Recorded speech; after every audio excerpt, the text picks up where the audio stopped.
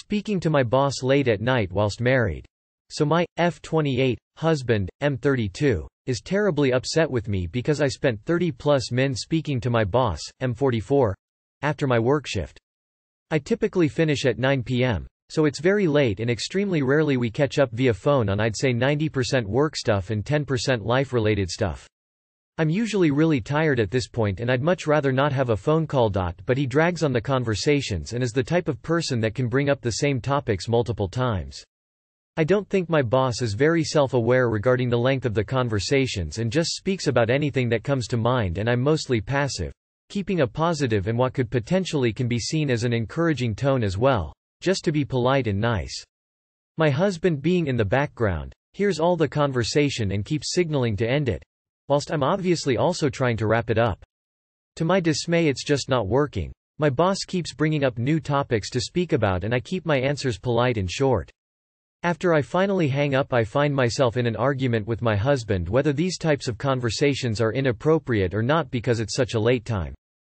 I insist that just because my boss is a man doesn't automatically turn the conversation to inappropriate necessarily, and that this is so rare and something I wasn't comfortable with either. But not necessarily morally wrong because of my boss' gender.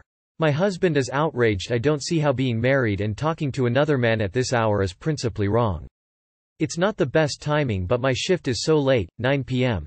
And whether my boss is a man or a woman, sometimes that catch-up talk do take place. I understand that my boss shouldn't have dragged it on, but is it morally wrong that I speak to him at this time because he's a man?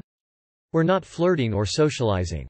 My husband is upset. I lightly laughed a few times and we're encouraging, which is me not wanting to be rude since he isn't a bad person. He's just very chatty and is a bit aloof. Opinions? Edit. This call took my place on my way home and little bit once I've arrived home. I wasn't spending time with my husband already. The nature of my job requires my boss checking in afterwards. My husband clearly stated if my boss was a woman it would have been fine. Edit 2. Woke up to a lot of comments, so I'll be responding to things have may not have addressed. A lot of people have questions about why I'm taking a call off hours and the nature of my job. It's a small new company that coaches people in a certain sport. Sometimes afterwards I need to quickly update him regarding the range or any equipment, or if I have a fresh coaching question. Whilst coaching, I can't reach out to him and ask him all these questions because it's few intense hours of active work. So it usually happens afterwards when I'm on my way home. Very rarely do we have call this long. Edit 3. My husband is not upset with the call itself. He is upset that I don't agree with him that it is inappropriate to chat to another man during such a late time. This is a massive deal to him. I am confused. Think I am hearing this was a one-time call, and if so, your husband needs to chill. If it is regular, then some other means of communication must be figured out, especially since you are hourly. Regular calls at that hour are intrusive to you and your husband. Must question the need for it. X. My boss doesn't call me at home. My boss doesn't call me at home after work hours.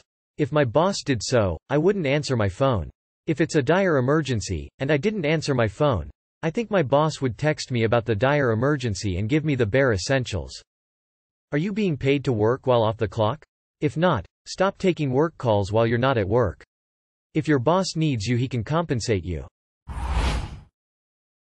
My M24, GF, F23, wants to restart with no labels and no exclusivity.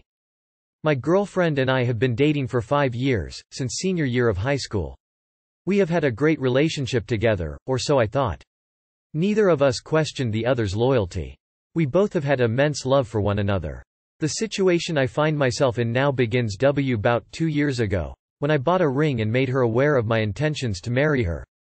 Unfortunately, I suffer from debilitating social anxiety, and a myriad of other mental health issues that really holds me back from getting what I want or deserve. I couldn't find the strength to talk to her dad about marriage, due to extreme anxiety. It's so stupid, I can't even talk to the employees at McDonald's when my order isn't fulfilled correctly. Anyways, for the last 2 years I've pushed it back, unintentionally hurting my girlfriend badly.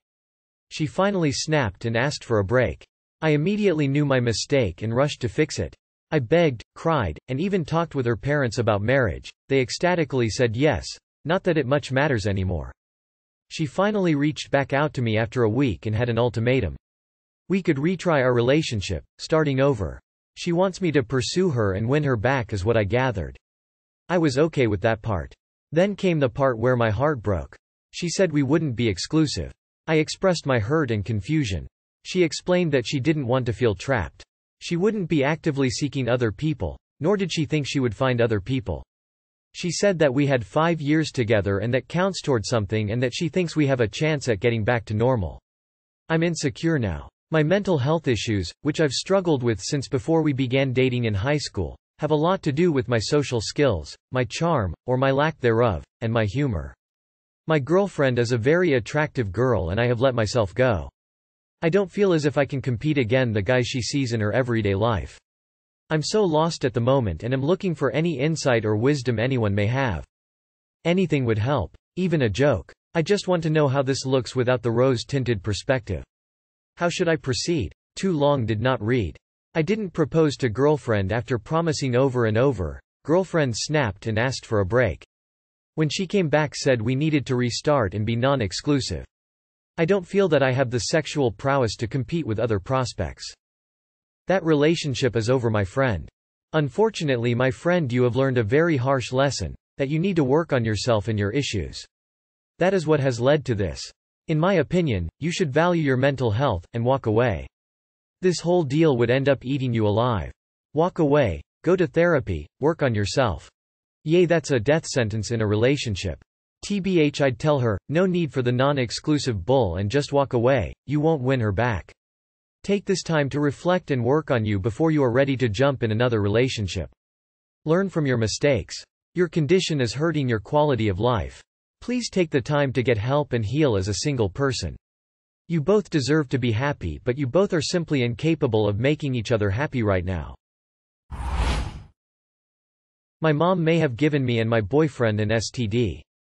I, 24M, am having a really tough time not blowing up and lashing out at my mom right now. This afternoon I put chapstick on before heading out to spend Halloween night with my boyfriend, 22M, and I notice that I'm getting a bump on my lip. I assume it's acne, or an ingrown hair, as those have happened to me before. I realize when I get home, after an entire night making out with my boyfriend and giving him oral sex, that I have a cold sore forming. I freaked out. Immediately started crying and not knowing what to do, because my boyfriend and I have been dating for only 5 months. My mom tells me casually that she has had a cold sore for the last week, and has been using my chapstick. I have no idea what to say to my boyfriend or how to bring this up. In fact, he is the first boyfriend I've had, and only person I've ever slept with.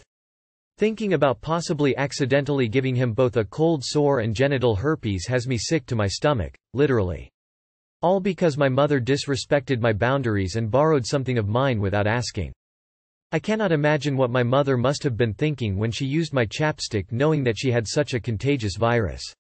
She doesn't even take herpes medication. I am livid. I've been throwing up and crying since I have gotten home and I don't know what to do. I am terrified that he may break up with me because of this. What do I do? We really need comprehensive sex ed in this country. This is HSV-1. You would have initially had primary herpetic gingivostomatitis, lots of ulcers and sores in the mouth, possibly as a child, before developing cold sores. Cold sores only develop after you've had the initial infection and the virus stays dormant in your trigeminal ganglion. The virus can become active and cold sores can pop up for various reasons, including being immunocompromised, stressed and other environmental factors. It's unlikely that this is your first infection with HSV-1 and is spread through saliva, not sexual contact. I'm a dentist. Was it unreasonable to break up with someone because they lied about their age? I've been receiving some very mixed opinions on this and would really like some advice to see if I was acting out of line. I, 22 female, was in a relationship with a guy we will call Will. I met him when I was 19, and he told me he was 25. We were together without issue for almost 3 years, and although he worked constantly, I knew him as pretty easygoing and always up for a fun time. Just before we broke up, we attended a party together where I met all of his friends for the first time. It became clear that all of his friends were proper adults, with families, kids, their own houses and jobs, whereas I was still a student at the time. It came out that he had also been lying about his age, and had recently celebrated his 30th birthday. This was news to me, as he had been for dinner with my family not long prior and told them all he was in his 20s. The reason I had not met any of his friends before this was that I was still a teenager when we first met, and he was ashamed, embarrassed, whatever. I broke up with him not long after. I've been told that this was a crazy thing to do, and that it was unreasonable to break up with someone who lied about something as insignificant as 2 years of age. Ordinarily I wouldn't care, but I was a teenager when we met and he was a grown man in his 30s pretending to be in his mid-20s, so I wouldn't think he was too old. I'm not sure if lying to make yourself seem younger is a common thing amongst men in their 30s, but I keep hearing that it's a common insecurity and I shouldn't have taken it so seriously. Your whole relationship started with a lie. He kept the lie going. He lied to your family.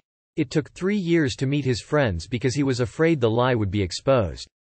Some people may feel this lie is insignificant, but a lie is a lie is a lie. Not to mention trying to dupe a teenager. Who told you that? That's creepy as fuck to pretend to be younger than you or to attract teenagers. If he could lie about that, what the fuck else could he lie about? Not being able to trust a word that comes out of his mouth is a damn good reason to break up with someone, and anyone telling you otherwise is just as shady as he is. Sue, this dude hid you from his friends until you were an acceptable age, simultaneously telling you he was younger so you wouldn't see the age gap as strange. Then someone actually told you it wasn't a big deal? WTF.